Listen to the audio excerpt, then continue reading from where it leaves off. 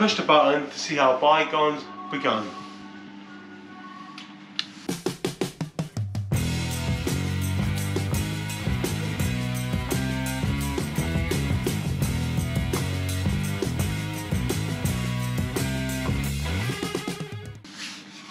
It's gone dark. You are now looking at Bygones Victorian Street in miniature. Most people who come into Bygones want to know, how did we do it and why?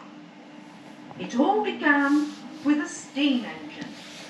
One day, my husband went out and came home with a 28-ton railway tank engine.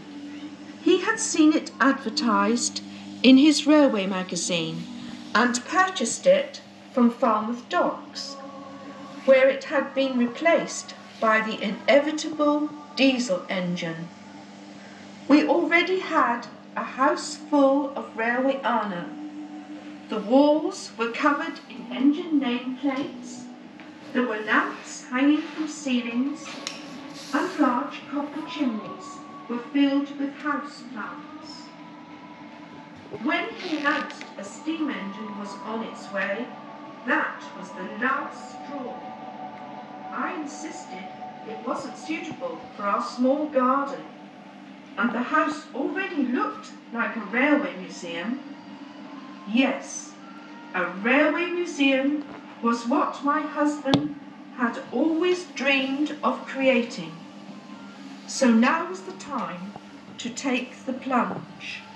This was a big gamble, as at the time we ran an extremely busy sub-post office with a regular monthly salary and 2 other newsagents.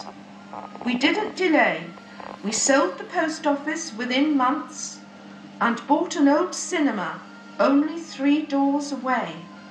We now had an empty shell, a large engine, plenty of railway honour, and nothing else. We realised this was not enough to hold the general public's interest. After all, everyone is not a train fanatic. We both love antiques and going to auctions in particular. So why not build an old-fashioned street with old shops and rooms, and fill them with all the items from a bygone age? So this is how it all began. The next problem was who would build it, as it was impossible to contract such a project to a building firm. Over the years, an excellent mason had made many alterations to our shops, and our next-door neighbour's brother was a very skilled carpenter. With a little persuasion, we fired their imaginations, and they set about the daunting task of recreating a Victorian street life-size. Now our dreams were materialising, and for 9 months we all worked together day and night to plan, build, and search out old windows, bricks, slates, wood, and old shop contents.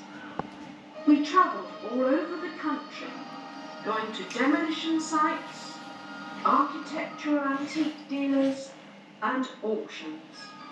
Gradually, the street became a reality, and the night before Bygones was opened, all our friends came to work into the early hours of 23rd May 1987, when, with much trepidation, our doors were opened to the public by the Mayor of Torquay, and the rest is history.